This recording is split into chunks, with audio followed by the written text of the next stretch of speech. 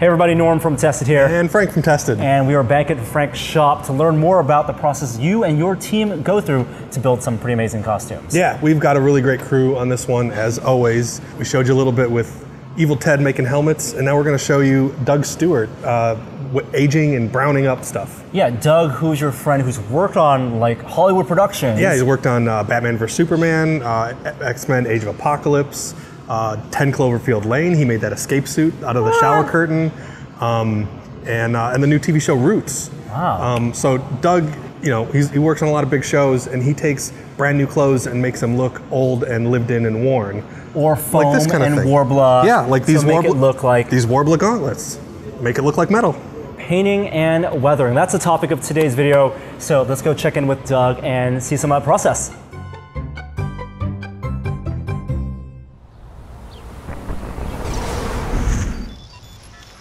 All right, so this is Doug, and Doug, you turned those foam armor pieces, the helmet, the shoulder pieces, the gloves, into from mattress foam into what some of those metal.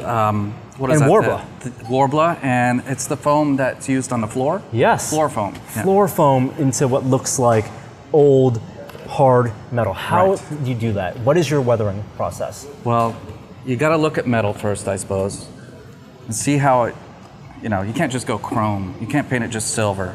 I've seen a lot of spray paint, and spray paint doesn't hold. I used acrylic.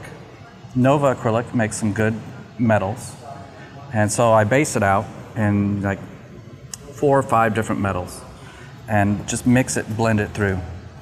And then I actually took latex and just put it around these little chips here, let that dry, and then paint over that. When you paint over the latex, it offers a little ledge when you pull it off, and it kind of peels underneath the paint. And then sometimes it'll peel a little bit under the paint, and I'll pull it and I'll push that paint back. So it gives a dimension. Now, this is foam. These shoulder pieces, I believe, are a Warbler. Is the process? This one's foam. Foam as well. Oh, this one's foam as well. Now, do you do any washes or dry brushing? Well, I do a lot of both. You can see all the brown through here is just brown washing. And all this is just hand painted. I didn't airbrush it. I don't think something that's that old should have the clean overall color and spray of an airbrush. This is the helmet and the shoulder piece for that knight character. And what you're working on now is the rest of his armor, his costume, which is the fabric. The fabric, now, yes. To match the fabric to the armor, what do you do? Well, that's a whole nother game. This is easy, you just paint it. And I could say the same thing, you could just paint it, but you kind of have to think about what that fabric is. Like this starts off as a nice, it's pretty, it's a pretty fabric. And it looks good all together, but brand new, when it's put together all brand new, it looks kind of Halloween. You're doing physical distressing of the fabric. Right, like I'll paint it and I'll tear it. This is good fabric because it tears really nice. It's really heavy duty. It's upholstery. So I'll just slice it up, you know, I'll use something like this. This one pulls like that. And I've seen people, you know, want to do tatters. Hard cuts? Yeah, and it's very cartoony and it works for certain things. But if you want it to have a nice sort of ruined edge that's been through a few things, just give it a little bit of that. And I've done it here, and then I'll just pull my sanding block down and soften that. Right. So this piece is close to done, but there is a piece for this armor that still needs a bit of work. So can we get a demo? We haven't even touched it yet. All right, so we'll go from being sewn and cut to looking battle worn and tattered. Okay. Let's see that demo. All right, with this, I just want to put a little stain because it's so white. And this is just sort of the beginning. After getting this piece from the tailors, it's been washed just to break it in a bit. Since this character is primarily a white knight, basically, I don't want to go too brown with the white and lose the white. Just tone it just a bit. A lot of times you hear, just drag it behind a car, but that would never work, because then it would look like it was dragged behind a car. Real dirt doesn't stick to fabric, so it'll just fall off. I've had to use Hollywood dirt to fake real dirt, and that's just a pigmented powder. that stays in the clothing until you wash it out. This is permanent. I'll start with a lighter brown. I mixed up a sort of a sun fadey sand color and then toned it with that. And then I have a sepia here. Every fabric's different, but this one I feel like let's put a little sepia in, and it can be random. So that's how I start that. All right, Doug, you did airbrushing, which like you can start with that. You Right. like that clean patterning on there. Now it's hand brushing. Yeah, I'll just scrub some umber on there. Actually, my favorite color is Van Dyke Brown. Okay. I don't know why, it's just a really nice natural color. So I'll just go a little dry. And everything's a layer. You know, at first you look at it and you're like, I can see all those strokes and all that dirt. And, you know, maybe it's okay, but I like to just put layers upon layers. Now you said the distribution was random. Random, But yeah. isn't doing random difficult? Well, in my mind it's random, but I guess now that you mention it, I kind of pay attention to where I'll get the most wear and tear. Find that story. Right, exactly. I'll put a lighter layer on top of this, and then go with another dark layer.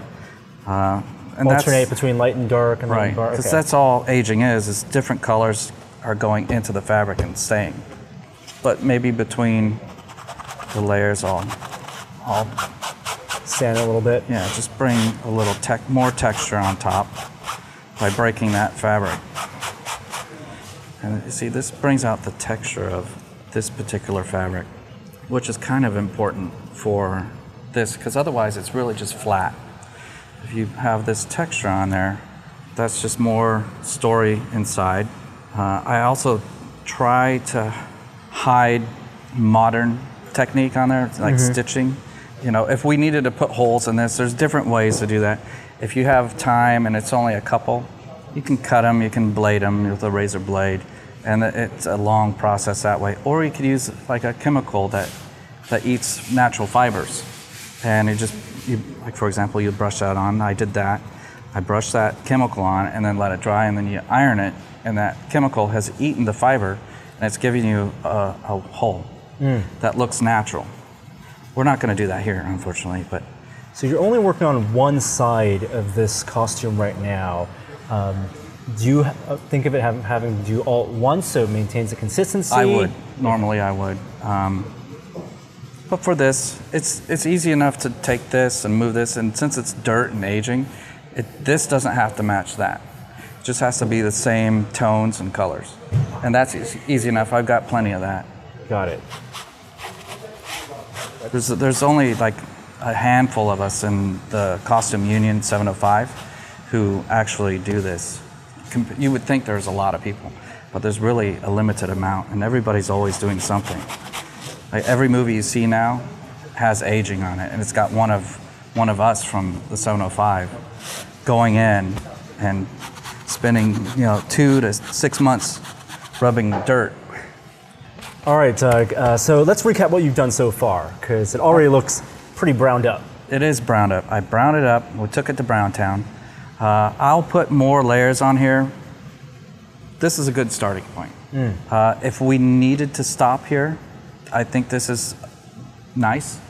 But I like to add, crusty dirt, some holes. You started with that airbrushing around the edges, light airbrush Right. base to turn that white to be an off-white. Right. Then with the brush, you went dark, light, dark. You went light colors on different fabrics. Right. Like on this, I'll go with more light colors and texture. Like I started to tear this up a bit. Now you've done painting and weathering for TV productions, for movie productions. This is for a live event, for Right. essentially cosplay. Do you think about weathering differently for how it's going to be received and seen? Well, yeah. This will be walking around the public. And you don't want it to look like it was painted. So you gotta be a little softer with it. With like a TV production, nowadays with the HD, you kind of have to have the same thought. If it's background, like we'll have 100 to 1,000 background in certain movies and TV shows, then it's just a broad stroke sort of thing. If it's on the screen 40 feet you want to see that little loose thread on the buttonhole if that's what it needs to be.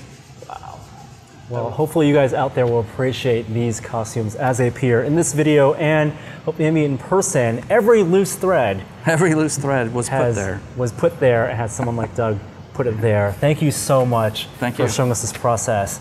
I'll let you get back to work, and with more videos from Frank's shop soon on Tested. Until next time, this is Doug. I'm Norm. Frank again is working. We'll see you guys next time.